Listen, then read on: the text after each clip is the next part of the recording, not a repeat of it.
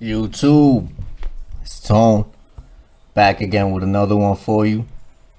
And so right here, what we have with this one is the UCC 1 financing statement. This is one of the most crucial elements of this whole game, to be honest with you. Like, when you understand what we're dealing with is commercial in nature, then naturally I would imagine one would gravitate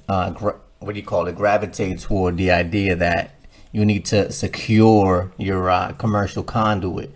And that's what this process is all about. Before you do all this shit, you want to do a UCC 11.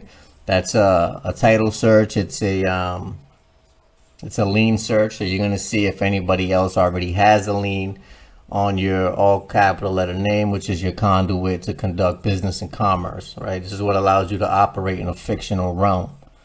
So essentially, you want to make sure that it's clear to begin with, and if it's not, then you have to go to court and get that lien taken off, or you can discharge the amount of whatever they say that the lien is. Send an instrument. I mean, there's a lot of ways you can go about getting rid of that.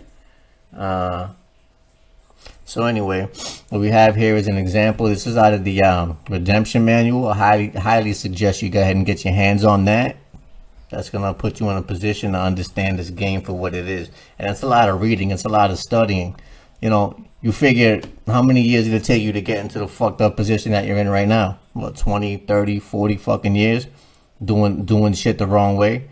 It ain't going to be overnight that you figure out that you've been, you know, how to operate in commerce properly, the right way. You know, they taught us the wrong way just so they could fucking win the game. You know what I mean?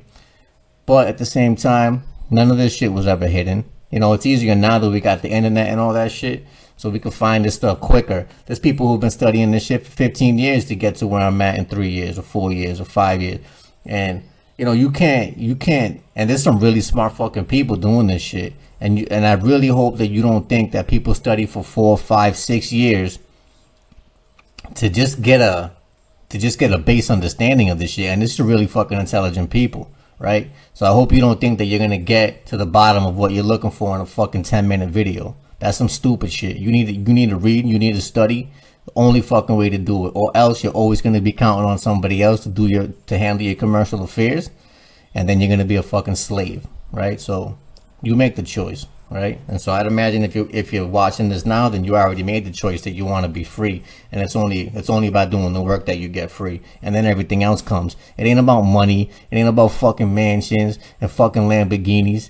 You know, I mean, can you get all that? Absolutely. But if that's all that you're in it for, you'll never be free, because you're gonna be a slave to your fucking possessions. That's not what it's about. It's about freedom, and then so everything else comes with that, right? It's not about.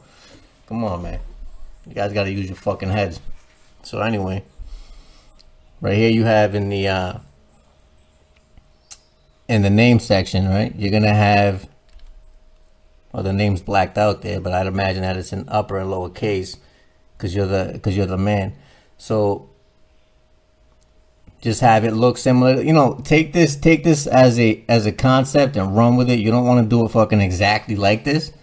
You know, I did mine similar to this, but prior to doing all this, you have to have a security agreement in place and all that. There's a lot of work that you have to get to in order to have all of your numbers looking proper like this, because when you're going to enter all this information in here, that means that you had to have already done it, right? So your employer ID, treasury direct account number, prepaid account number, post certified account. This means that you already did all the work, and then you're just basically putting a lien on all the documentation that you already have created and notarized and all that. Some of the stuff is not going to be notarized, like your security agreement is private. It doesn't have to be notarized. You can notarize it, you know, notarize it on your own with a stamp, cancel the stamp, and you're the postmaster, you're the notary.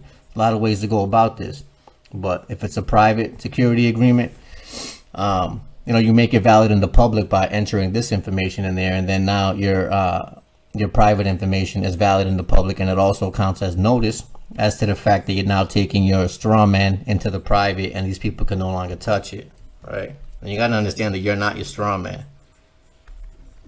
That's not you. So this documentation also creates a separation between you and your straw man. So when you go into court, you can show them that you already have the primary that You're the primary priority lien holder in this whole situation, and they're just secondary to that. So you're gonna need to get paid before they can even try to play games with any of that shit, for whatever the lien amount is. So before you do all that, you want to do this here. UCC 11 form is used to request a certified copy or certified listing of one or many debtors. If you simply want to browse and view information without ordering or paying for a certified copy or listing, you can use the public browse database function, which I do, just to verify that my shit is still in there. The public browse function is free, and you can link by clicking here. So you can do that in your particular state, because this is all you have to do it by each state, right? It isn't. I mean, there may be a federal search. I don't know. I never looked, but from what I understand, you have to search in each state if you're looking for something like that. And you want to definitely make sure that that there is no liens in place before you go ahead and place yours, because then you'll be the fucking second lien holder, and that's not a good place to be. You want to be first in this game to win. So that's a UCC 1. UCC 11 gets done first, right? And then here we have UCC financing statement addendum, because after you file that, you're going to file a UCC 3, which is when you add information to it that either shouldn't be in the public or didn't fit on that paper, right? So for further identification of secure party creditor and debtor, see attached documents to be filed, commercial notice of trade name, affidavit of denial of operating in commerce, and declaration of, and certificate of sovereign status. So what this is, so this information is going to get sent directly to the Secretary of State, and then you're going to request them to send back certified copies, which you're going to have to pay a fee for as well. So you see how it's stamped here by the state. This acknowledges the fact that they entered it into the system, and then you have a number here and all that. And even if you don't get it back, it doesn't mean that it ain't in the fucking system. It means that maybe they didn't fucking just send it back. You know what I mean? But you could bring this into them, hand it to them, and have them stamp it right there in front of you and all that. Just make sure that you know what you're doing, because they, you know, you're always going to be tested in this whole game. You're always going to be tested. It's not that you're ever going to get to a point where they're like, oh yeah, let me just leave them alone. I mean, it's their job to fucking test you, make sure you know who the fuck you are at all times, and that you know how to operate, right?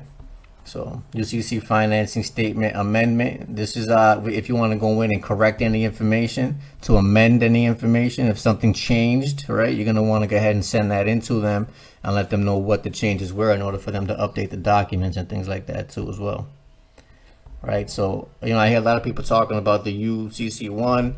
Everybody has a lot to say about it. Nobody ever did it, right? So this is how you go ahead and go about getting the information for templates and things like that, and like an idea of where to start. Because this is how I had to do it. You know, I didn't have anybody do this shit for me. There's people that will charge you to do all this whole process, but then what do you have? You have a fucking pile of papers that you don't know what the fuck to do with. That's not a good place to be in either. Now you're always going to have to pay these people to do shit for you. You might as well just stick with the government and be a fucking slave, because now you're going to be a slave to whoever the fuck made your paper. Plus they're going to have all your personal information. You know, who do you really trust with all that? So